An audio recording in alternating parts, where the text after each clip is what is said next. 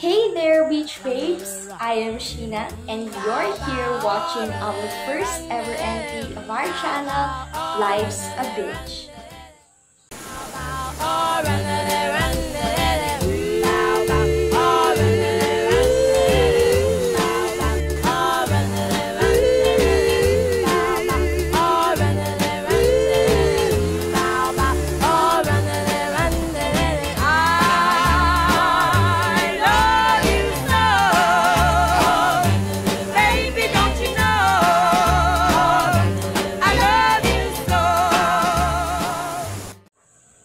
So for this vlog, gagawin natin yung Get to Know Me More challenge by using your assumptions that I posted in my Facebook account, and I let you answer whether I am this or I am that. Then I will answer if your assumptions are correct.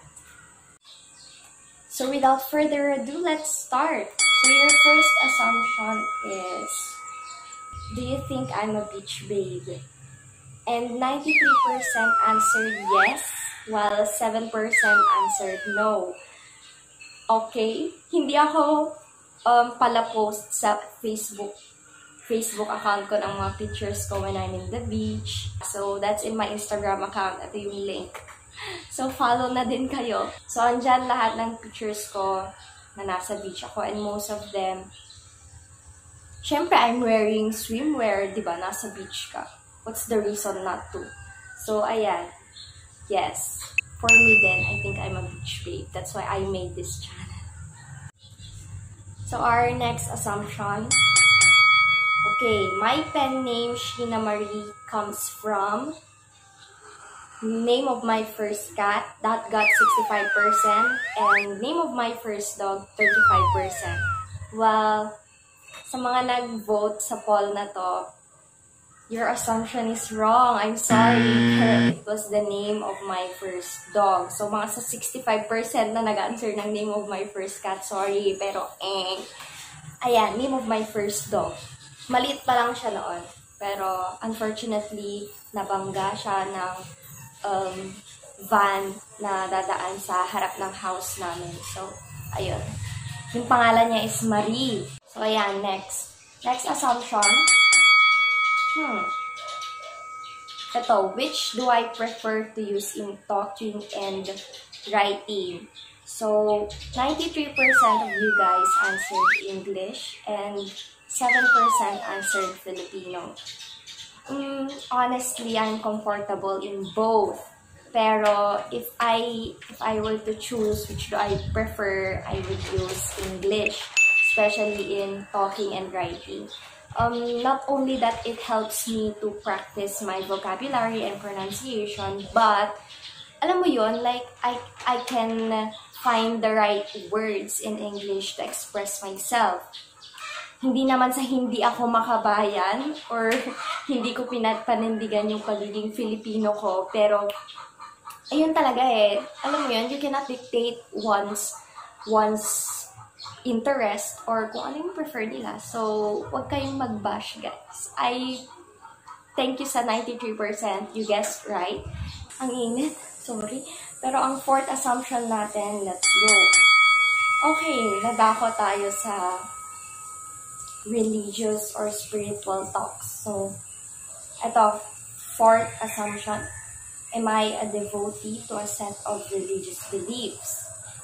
Okay, 89% answered yes, and 11% answered no. So, the word devotee, you are practicing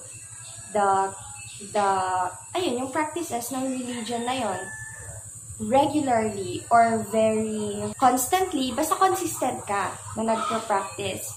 But for me kasi, I'm sorry to the 89% people who guessed wrong, I'm not a devotee to a set of religious beliefs. I grew up in a Catholic household and I also study in a Catholic school. So, I think it's just, hindi na ako nagulat na maraming nag-answer ng yes. Kasi ayun nga, coming from my background. Pero I'm in that stage pa kasi na I'm getting to know or I'm learning more about myself. And in order for me to learn, I need to be free from prejudices. Not because I grew up in a Catholic household, I should become Catholic, a devoted Catholic as well. I need to find that for my own self. My theology teacher actually said na, ayun, being a Catholic, there are sacraments, sacred sacraments na kailangan mong i-accomplish as you go along your life. So first is the baptism, and then the confirmation, and then your first Holy Communion. Kapag you accept those sacraments, you need to be fully devoted, or you need to believe that you are really accepting the sacraments. Kasi there's no sense, diba? I get what my teacher said. Kasi there's no sense. Why will you practice something na hindi ka naman naniniwala? So, sabi pa ni Pope Francis, sabi niya, it's a sin for those who do not believe that they choose, na parang, hindi to exact words ha, they are disregarding their conscience just to be devoted to a set of religious beliefs na hindi lang rin naman sila naniniwala. Alam mo yun? Kasi syempre, your conscience tells you back in the back of your mind na this is not for me, this is not for me. And then when you push through, then you're disregarding your conscience. Then, according to Pope Francis, that is a sin. So even non-believers can become sinners. Ayun, so naging spiritual talk na tayo. Pero yun lang naman sa akin as a person, as an individual who is still young, and I have a lot more things to learn. Ayan, fifth assumption na tayo. Eto, I joined the beauty pageant. Did you expect it? So 70% voted yes, and then 30% voted no. Well, ako din mismo, hindi ko in-expect. I was looking for a platform, pero I never expected na I would try to gain a platform, especially in a beauty pageant. It's a big thing. It's a big leap. Alam mo yun, it's not something na everyday mo makikita na everyone's doing. As well as vlogging. Last assumption would be, what about vlogging? I said, do you think I can do it? So 99% said yes, and 1% said no. Vlogging is also big leap. So they think na kaya ko na. Well, for me, medyo, do you think I can do it? So yes, I did. As you see, I am doing it. Thank you for believing in me, 99%. Why life's a bitch? Kasi, me and my cousins were, like, ang init-init, and then, tara swimming, ganon. And may mga resort naman dito, pero wala kang budget, girl. So, bata lang tayo sa gilid ng dagat. As I grew older, I realized that there's more to the beach than anyone can ever see with the eye. Yung feeling na kapag nasa beach ka, you will realize a lot of things. Biggest thing na na-realize ko is that I have a lot of dreams. Ang dami kong pangarap. One day, I will leave this place. One day, I will venture out to the big world, to the city world. Eventually, I'm gonna have to leave this place. And that is the biggest realization I had sa beach. And that's the reason why I made this channel. I want to share with you all my experiences while I'm still here, living the province, the beach life.